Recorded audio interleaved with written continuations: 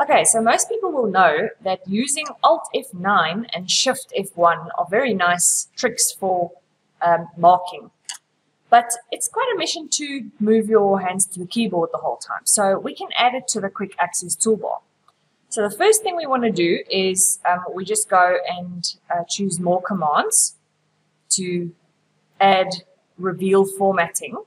So we go to all commands and we choose reveal formatting. Okay, so that's an easy one to add. The Alt F9 to toggle the field codes is unfortunately not available to add to the quick access toolbar. You can toggle a field code, but then it actually only toggles it for an individual field. And we want to be able to toggle it for all fields. We don't want to have to stand in the specific field. So what's nicer to do than to add that single one is to actually add a macro for that. So we're going to actually record a macro for that one. So to do that, we're going to go to Developer, Record Macro.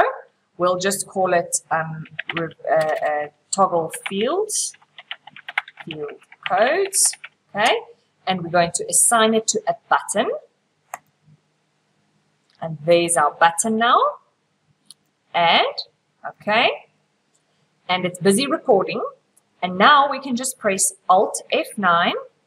Okay, so now it's switched on. You don't have to press it a second time, and we just stop recording. So now we can switch it on and off by using that code. So, or by using that button.